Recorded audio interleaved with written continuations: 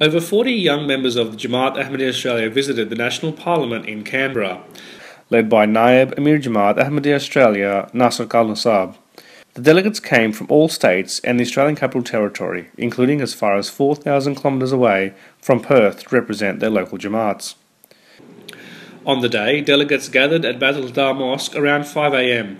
After Fajr prayer and breakfast, respected Amir Sahib led the silent prayer and this delegation left Sydney for Canberra. The historic visit to Parliament was on the invitation of the Honourable Michelle Rowland, Federal Member of Greenway and Shadow Minister for Citizenship and Multiculturalism, who spoke highly of the Ahmadiyya Muslim community in the House of Representatives. A private tour of the Parliament House was also organised by the Honourable Michelle Rowland's office. The delegates were shown different areas of the iconic national building and the importance and history of the Australian Federation, as well as the new Parliament House was explained.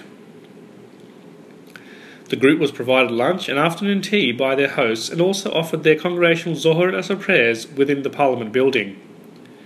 The most interesting session of the day was held in the afternoon, in which the invited delegates, most of them school and university students, held a non-partisan round-table meeting with a number of prominent parliamentarians, including the Honourable Phil Bruddock, Honourable Richard Marles MP, Honourable Laurie Ferguson MP, Honourable Julie Owens MP, Honourable Jason Wood MP, Honourable Jason Clare MP.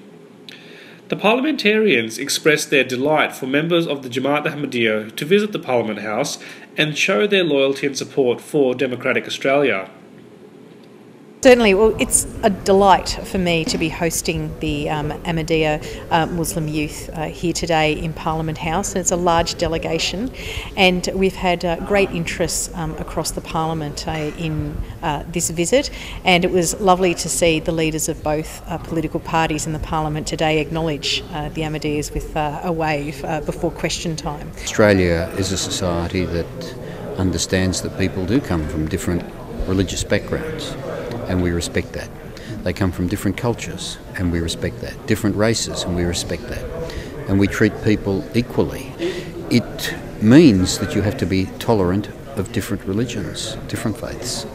Remarking this historic tour, respected Amir and Missionary in Charge, Jamaat Ahmadiyya Australia, Mukarram Inamul Haq Kausar Sahib said, "It's a great privilege and an honour for our association to receive such an invitation from our friend and member of the Federal Parliament, Honourable Michelle Rowland. Indeed, it's a historic event for us. This unique opportunity has brought our youth closer to the national policy-making process and met their national political leaders in the House of Representatives and in the Senate." MTA International, Australian Studios, Bilal Khan.